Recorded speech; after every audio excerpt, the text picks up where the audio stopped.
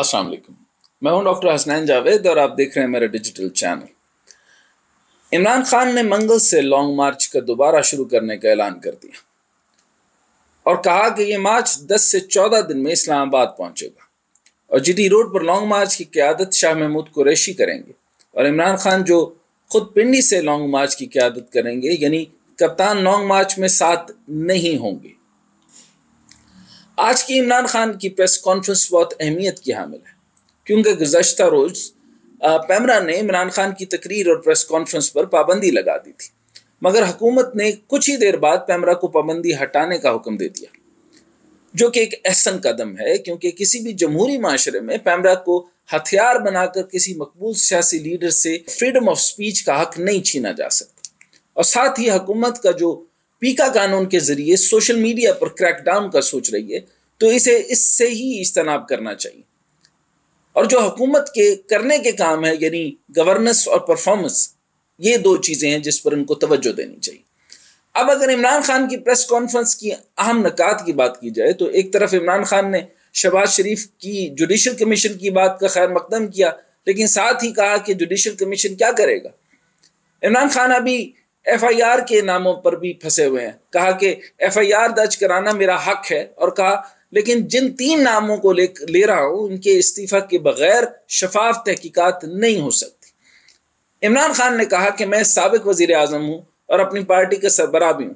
3 दिन हो गए हैं पंजाब में हमारी हुकूमत है, लेकिन FIR दर्ज नहीं करा पाए। ये कैसे हो सकता है कि हमारी अपनी पुलिस मना कर रही है?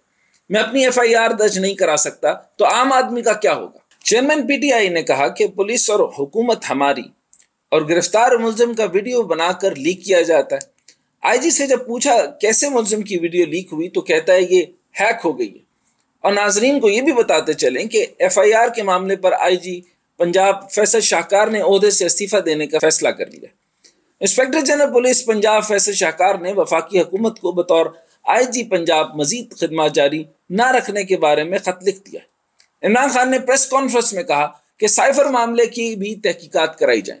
दुनिया की जमहूरी हुकूमतों में कोई ये सोच भी नहीं सकता कि साफ और शफाफ इन्वेस्टिगेशन कैसे करेंगे। मुझे मुल्क में साफ और शफाफ इन्वेस्टिगेशन चाहिए। इमरान खान पर हमले के मामले को मजहबी इंतहा पसंदी करार देने के हवाले से इमरान खान ने कहा कि हमले से पहले मेरे खिलाफ मरीम नवाज, मरीम औरंगजेब और जावेद लतीफ़ ने प्रेस कॉन्फ्रेंस की थी, और मुझ पर हमले के बाद कौन से लोग थे जिन्होंने रद्द अमल देना शुरू किया, और कहा था कि अभी FIR भी नहीं कटी कि सोशल मीडिया पे ट्वीट्स आना शुरू हो गई। अब जब इमरान खान ने मार्च दोबारा मंगल से शुरू करने की कॉल दी है और कहा कि शाह महमूद कुरैशी लॉन्ग मार्च लेकर चलेंगे, तो सवाल पैदा होता है कि क्या इमरान खान की अदम मौजूदगी में PTI की क़यादत में इतनी सलाहियत मौजूद है कि वो लॉन्ग मार्च को कामयाब बना सकें, लोगों को वापस मार्च में ला सकें। शाह महमूद तो अपनी बेटी को अपने हल्के से नहीं जितवा सके थे, तो क्या वो लॉन्ग मार्च की क़यादत करते हुए अवाम को साथ लेकर चल सकेंगे? इस बात में तो कोई शक नहीं कि इमरान खान ने PTI, और PTI इमरान खान है, इनके बगैर ना तो PTI चल सकती है, और ना ही इमरान खान के बगैर इलेक्शन जीता जा सकता है, और ना ही इनके बगैर मार्च कामयाब हो सकता है। अगरचे इमरान खान ने कहा है कि वो लॉन्ग मार्च के लोगों से वीडियो खिताब करते रहेंगे और इनका हौसला बढ़ाते रहेंगे, लेकिन ये PTI की क़यादत का भी इम्तिहान होगा कि क्या वो इमरान खान की गैर मौजूदगी में इतने लोग इस्लामाबाद ले जा सकेंगे कि जितने लोग इमरान खान के साथ चल रहे थे। कहा ये इतनी तादाद होगी कि राना सनाउल्लाह जिसे देखकर घबरा जाएंगे, और क्या इतने लोग जमा हो सकेंगे? ये बड़ा इंपॉर्टेंट सवाल है। इमरान खान हुकूमत अपने मुतालबात मनवा सकेंगे? इधर लॉन्ग मार्च खत्म होने के बाद इस्लामाबाद में रस्ते सड़कें खोल दी गई थी, मगर अब फिर तैयारी शुरू हो गई है। यानी इमरान खान राना सनाउल्लाह और PDM की हुकूमत को इत्मीनान का सांस नहीं लेने दे रहा। हुकूमत ने जब समझा कि लॉन्ग मार्च खत्म हो, तो इमरान खान फिर से मंगल को मार्च शुरू करने का ऐलान किया। अब देखते हैं कि इस मार्च का क्या नतीजा निकलता है। अगर देखा जाए तो लॉन्ग मार्च का मोमेंटम टूट चुका है, इसे दोबारा बहाल करना आसान नहीं होगा। तो ये शाह महमूद कुरैशी समेत पूरी PTI क़यादत का बड़ा और कड़ा इम्तिहान होगा। लेकिन दूसरी तरफ इमरान खान और हुकूमत को भी सोचना होगा कि इस मामले से निकलने का कोई बीच का रास्ता तलाश किया जाए, वरना तसादम की सूरत में पाकिस्तान का ही नुकसान होगा। इसके अलावा आप जो अगर कैलकुलेट करें तो किस किस्म का आप नुकसान देख सकते हैं। यानी तसादुम कोई रास्ता नहीं है, निगोशिएशन एक रास्ता है। एक टेबल पे बैठ के मुत्तफिका फैसला, एक मशवरा, इसके इन फैसला जात को देखना होगा। लेकिन जिस तरीके से कहा गया कि ये कड़ा इम्तिहान है कि शाह महमूद और खान साहब के बाद की जो भी टेयर होगी वो क्या इस फैसले को कबूल करेगी, क्या लोग जो हैं, तो आपने देखा ही है सारा मोमेंटम खान साहब का। और अगर इस मोमेंटम के मुताबिक देखा जाए तो ये बहुत बड़ा सवालिया निशान है। इसको हम अभी से बात नहीं करते, इसको देख लेते हैं कि जहां से शुरू करने का ऐलान हुआ, यानी जहां पर ये लास्ट मार्च रुका है, वहां से अब शाह महमूद दोबारा से लेकर इसको चलते हैं और बाकी क़यादत लेकर चलती है। क्या सारी क़यादत की जान उतनी लगेगी और क्या लोग उनकी आवाज़ पर भी लब्बैक कहते हैं? और खान साहब जो हैं वो वीडियो लिंक के जरिए जब खिताब करेंगे तो क्या मोमेंटम बरकरार रह सकता है?